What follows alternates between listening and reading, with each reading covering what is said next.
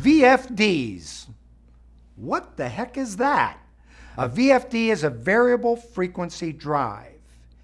As the name implies, it will change the frequency going to a product.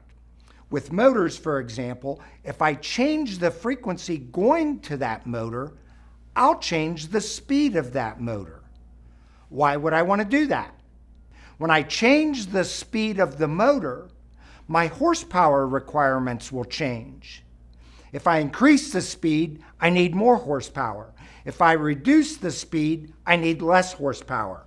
As a result, I can save energy by using less horsepower when my system isn't required to operate at full bore, and I need more horsepower using more energy when I have to operate that system at its full capacity. So a variable frequency drive, by changing the frequency to the motor, allows me to adjust the performance of my system based upon the demand of the system. When you're using variable frequency drives, make certain that the motor that you're connecting to that is recommended for use with the drive. Also, you may have to have devices such as grounding rings that will protect the bearings from damage that can occur from time to time with those VFDs.